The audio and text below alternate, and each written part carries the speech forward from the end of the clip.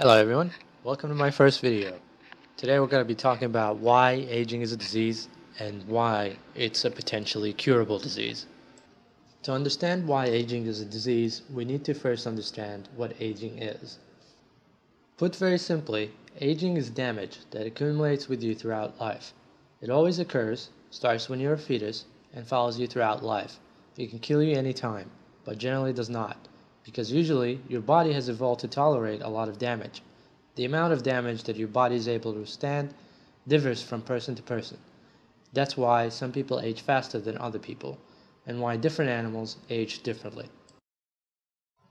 This damage occurs on a cellular level, so you're mostly unaware of it, especially if you are in your 20s and younger. But over time, the damage begins to clog your cells. Your cells begin to degrade and don't work as efficiently as before.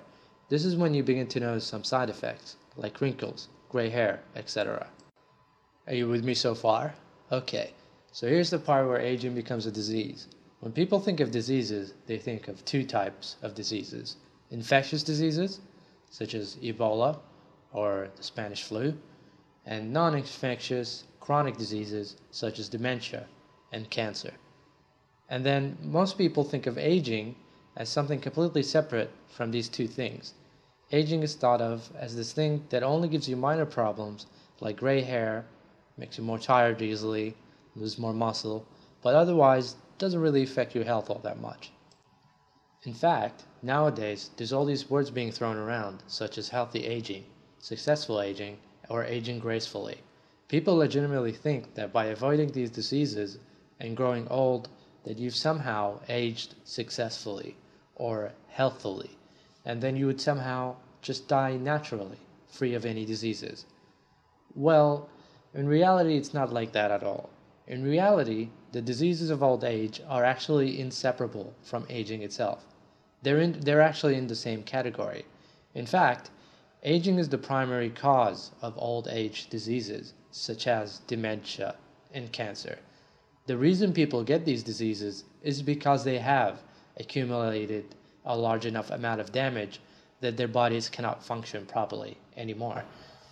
Some of their cells refuse to die and reproduce uncontrollably, such is the case in cancer, or proteins begin to pile up in their brains, which damage it, such is the case in dementia. Again, these diseases don't really happen just by themselves in a vacuum. They're a direct result of accumulating damage you have gained throughout life. In other words, these diseases are directly caused by aging. They're inseparable. To illustrate this point, let's look at the following example. This table shows the leading causes of death in Australia for the years 2011 to 2013. Although this is only for Australia, the figures should generally be the same for any country with a high life expectancy. Feel free to look up the figures for your own country.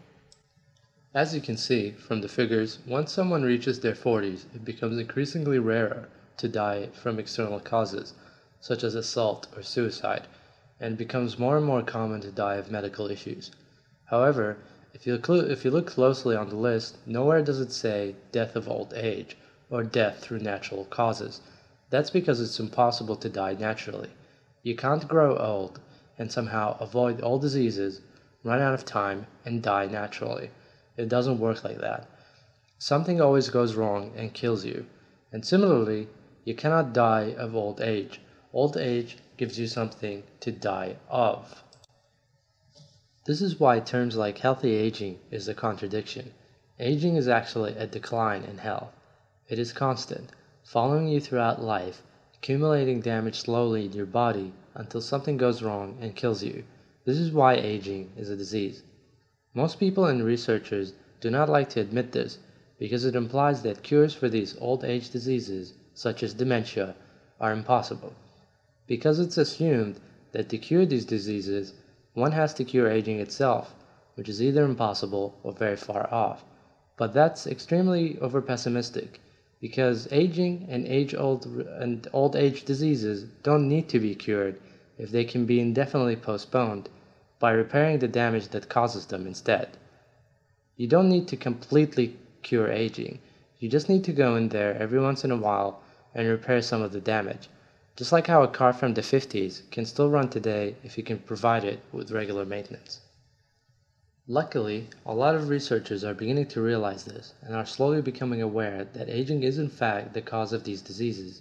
In fact, in the past 20 years or so, there has been more and more researchers and organizations that are directly targeting aging and trying to cure it, such as Google Calico and the Sense Research Foundation.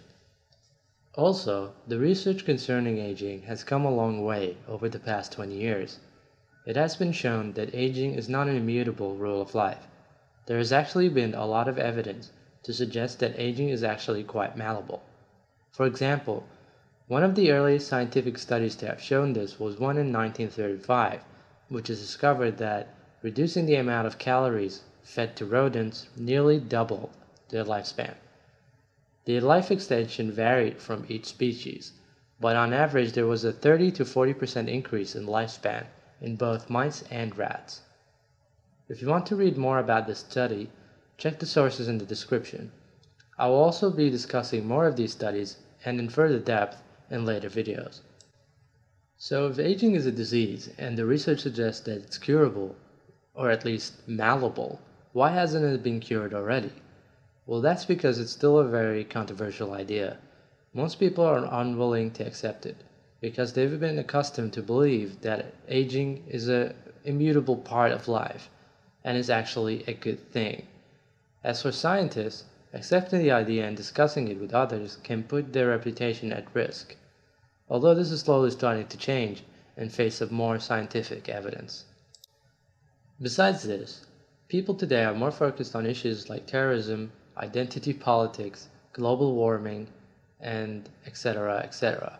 While these are legitimate issues that should be given attention, they pale in comparison to aging. And yet, aging does not get anywhere near the attention that these issues get, and very, very little funding. For example, in 2014, about 30,000 people died from terrorism, whereas it's estimated that 100,000 people die every day due to age-related diseases. This is why I started this channel, to bring more attention to this issue because it's extremely neglected. Thank you for watching, everyone. Feel free to subscribe for more videos about aging and tell all your friends that aging is a disease. If you feel like you want to contribute to ending this epidemic, please donate to some of the organizations in the description. I'm not affiliated in any way with these organizations, in case you're wondering. I really just want to see an end to this disease. Thanks and goodbye.